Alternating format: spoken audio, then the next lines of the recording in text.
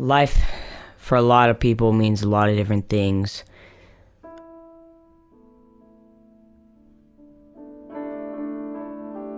Life for some person can mean the usual: go to school, go to college, get a good job,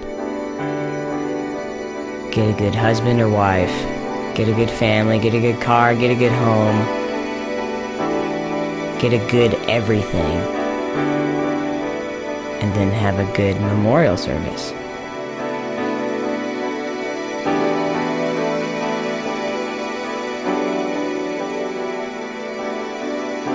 My name is Clayton McDonald, and I am at the end of my life.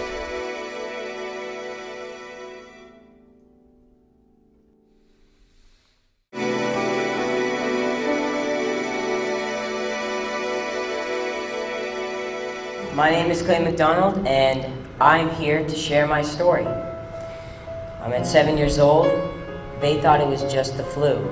And now, 12 years later, I have been diagnosed with leukemia for the 4th time, and the doctors can't do anything about it.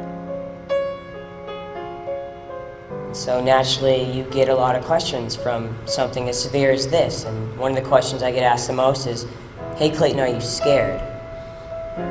Yeah, I'm scared. I'm terrified. But I'm not scared of cancer, because I've had it most of my life. I know what's going to happen. And I'm not scared to die either, because I know where I'm going when I die. I'm scared for everybody else. I am scared for those who don't know where they're going when they die. I'm scared for those who might think they know where they're going when they die, but they really don't. And I'm especially scared for those of you who are distracted by this world.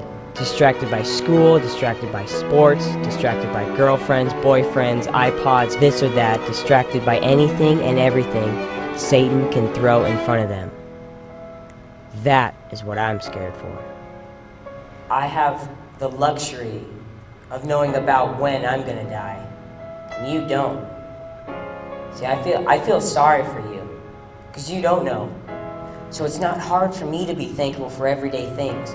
It's not hard for me to be thankful for my family and friends when I know I might not see them again tomorrow. It's not hard for me to be thankful for every breath that I have, because it was given to me by God.